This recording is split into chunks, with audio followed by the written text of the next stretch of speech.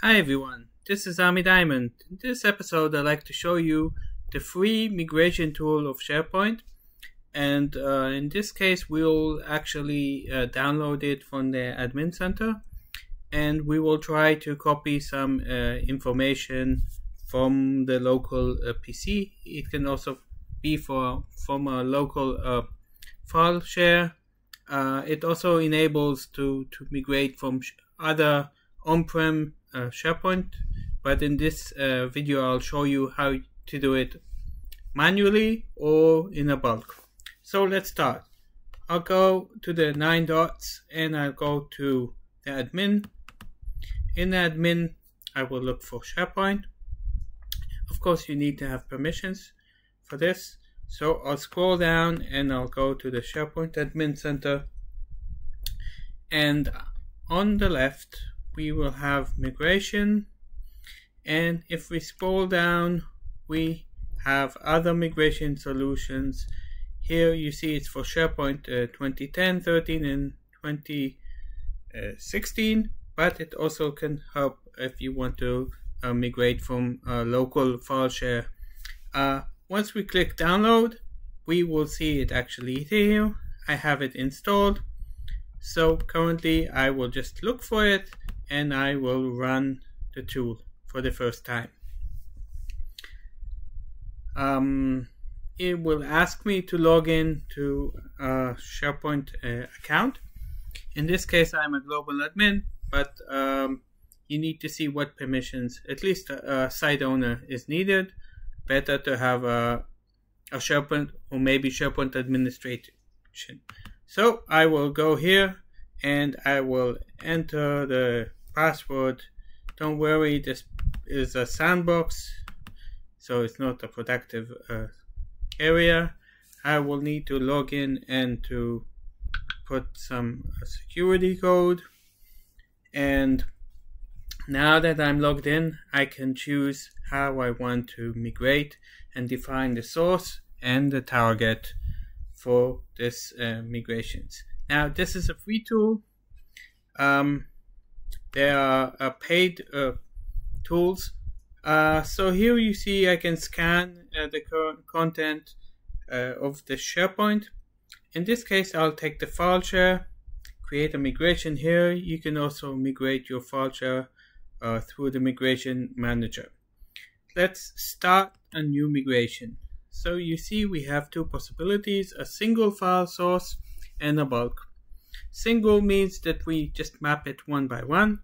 Bulk can enable us with a CSV file or a JSON to have multiple sources and targets, and not to do it one by one. So let's start with a single one.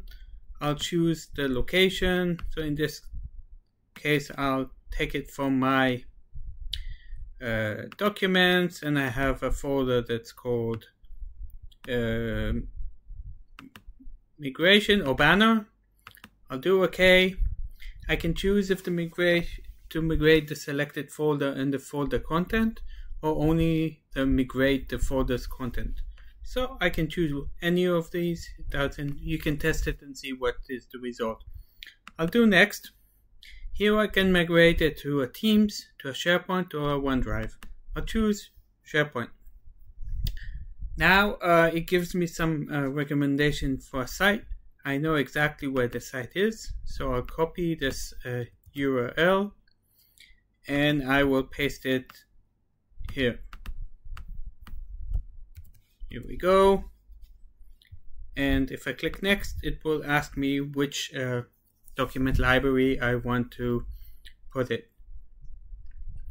So let's wait for a second. It gives me the document library of documents, and these are the folders that exist. What I can do if I want is to create a new folder, and let's call it AMI, and actually now I can do next. So the banner folder will go here. Now I can add another one. Again, single. I'll choose documents. If we have a file share, it will we can link it to the file share. I will go here and I will choose this migration folder. I will click OK, do next, choose SharePoint, put the URL of the site, not this one, this. Here we go. Let's copy this, and now we can choose the map of the library that we want to copy everything. So this is done manually, and in a second I'll show you how we can do it also in a automatic way. So I chose both of these sources and destinations, as you see here, and I can click next, and here I have settings what I want to do. First possibility is only to perform a scan, if to preserve permissions, if to automate a mapping. Here are some additional functionalities. If you want to filter files that were created after or before, if to include hidden files, and one important thing here is actually if to run once or run up to 5 success. And here is a place where you can actually put where all of the logs will be saved. I noticed once that it also sometimes stores as backup some of the information, and then I could not find where it's located. So I can choose here and put the location where that tool working thing is. I will click on save, and what I will do is actually start the migration. We will see that it will run because there's not so many files there and they're not that big. I expect it to be finished in a second. So the next thing is actually that I want to show you how we can migrate a bulk number of locations and everything. So until this is done, we will look at an article that was published, bulk update SPMT, and actually there's a possibility for a CSV and a JSON. In the CSV, actually we need the first column to be the source, second and third is optional if we migrating from a local file share. It's relevant for if you're migrating from a SharePoint server. The column 4 will be the target web and the document library. If you have a subfolder you want to enter, it will be in column 6. So I will show you how we do it. Let's just peep and see. We see almost the migration tool has completed. This has been completed, and we will just wait a second so everything is complete. We can also see actually the logs, and if something has failed we can check and see what went wrong. So we're just waiting for a second until it's completing. We have 34 out of 52, so it is done. We see it took 1 minute, 53 out of 53, 42.51 megabytes, and we can see the report. So we see here actually 2 folders, the log and the reports. Here in the reports we can check all kinds of things. We could see the summary, the details, and we could also see if something went wrong. Each task separately. We could see a summary, and yeah, that's it. Here you see. So actually we will peep and see that it has been completed, and we can go back to the list. What we see here is actually all of the things I ran.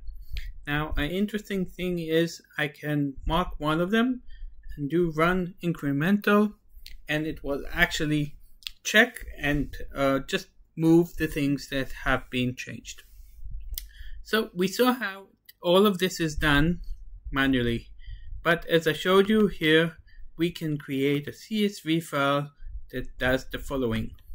So I created an Excel that has exactly the same structure we wanted. First column is the source. This is where it's locally. The two B and C columns are empty. The target is the site that actually I want to move it. The next column, E, is the document library. You see 1, 2, 3, 4 are a document library called documents, and the next one is called demo, the last one. We also I set specific folders that I want, and we should see everything being migrating. So I put it in Excel and I saved it as a CSV. So I saved it as a CSV, and now if I actually choose it, I will be able to, it will create everything automatic. So I will choose add a new migration.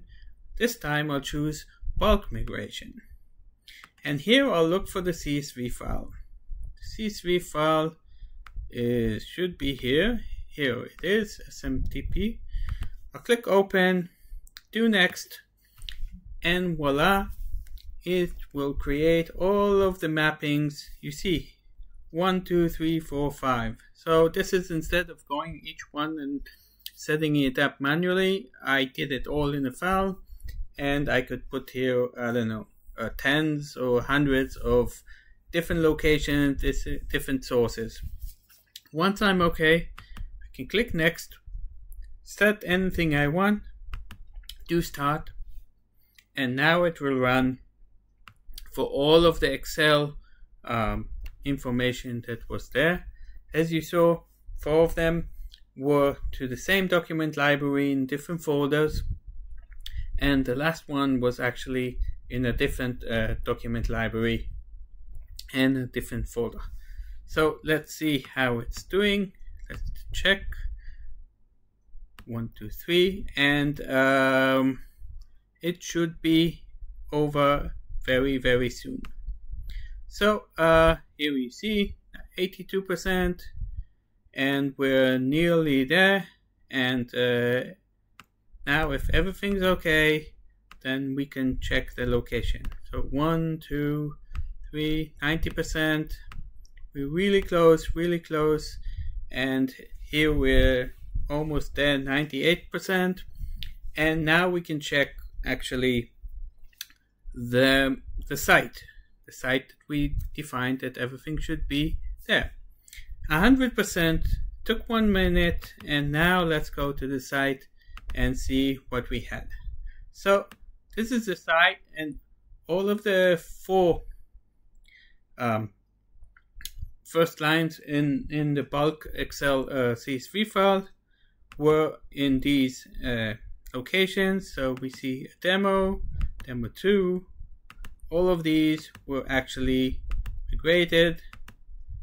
And if I go to demo 2, this is a folder that was created, and we see the file that was copied. So this is in a summary actually how to use it in a bulk or in a single migration. Thank you for listening. If you like my channel, subscribe, and see you in the next episode. Goodbye.